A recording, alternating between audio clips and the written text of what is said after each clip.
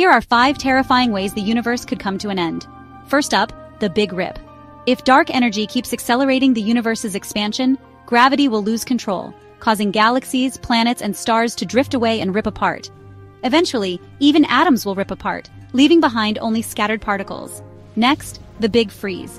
The universe is running out of usable energy. One day, every star will burn out, black holes will evaporate, and all that will be left is a freezing, lifeless void. Then there's the Big Crunch. Instead of expanding forever, the universe could reverse course. Gravity would pull everything back together, galaxies would collide, and space would shrink until everything collapses into a single dense point.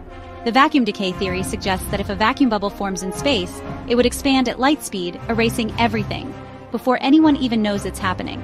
Finally, the Big Bounce, which says that the universe never truly dies. Instead, it goes through endless cycles of expansion and collapse. Which of these endings terrifies you the most?